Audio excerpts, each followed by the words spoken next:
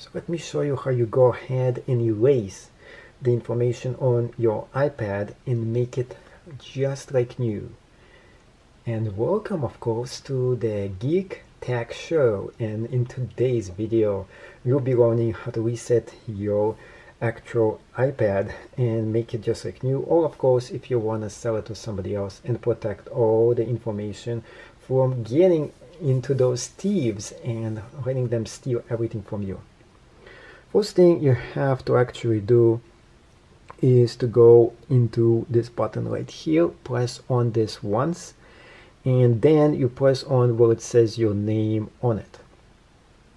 After you do this, we are going to go into where it actually has a cloud right here. Press on the cloud once, and next thing you have to do is to turn off the cloud preference.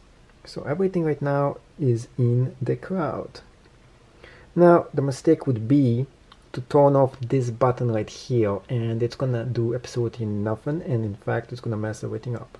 Instead, you want to go where it says iCloud backup, but that is also not needed. Another mistake in here as well. What you need to do is just to press on find my iPad, and to turn this off, just slide it to the side, just like that. Now you have to remember your password. Oh yes. Whew.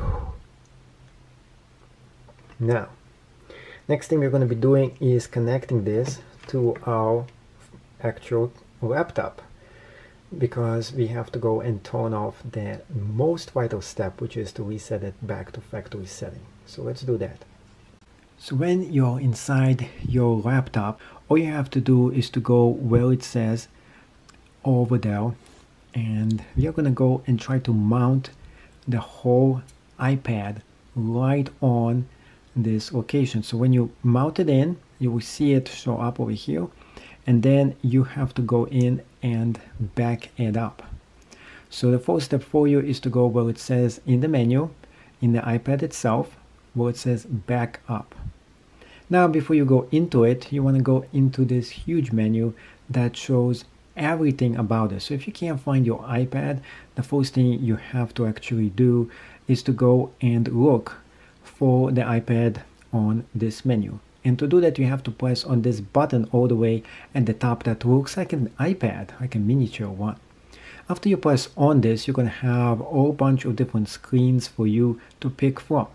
And the one you want to actually press on is going to be all the way at the top, where it's going to say Restore iPad. So that's the correct one for you to press on. So that's the thing that you have to press on, but there's other options for you as well, such as backup now, restore backup, and so on. But the one that we'll be using is the restore iPad. By pressing on this, the next step for you is to press on go and restore it. So after you press on go and restore it, you want to go in and press on done. And now it's going to go and start processing this whole file, and it's going to go into and download the software and restore it all the way from scratch. So this is it. This is all you have to do in order for you to back up your iPad and restore it back to zero. This way it's going to be super safe, and nobody is going to steal your information, because now you went in and you erased everything and you put in a brand new operating system inside. Now this doesn't actually wipe out everything in there. So if you want some forensics to go in and look at stuff in there, they can still actually find it.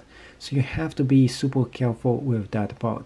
So it is really good for level 1 protection, which is protection from people who are just gonna get it. But it's not great for protecting if you're working for the CIA, like some government agency and so on. For that step, I suggest for you to use super magnets. That's right, you want to use PK magnets and go and use them in order to wipe out all the information on the iPad. Just rub the magnets around it, but this actually might destroy the iPad itself. So there we have it. I finished setting it up and it is good to go. Now keep in mind, if you don't have the original password, you will need at least access to the original phone that has the actual code to this iPad so you can reset it. That is the final and most essential piece of this to restore this back to factory setting. Another thing is, if you did enjoy this video, please subscribe to this channel and see you in the next one.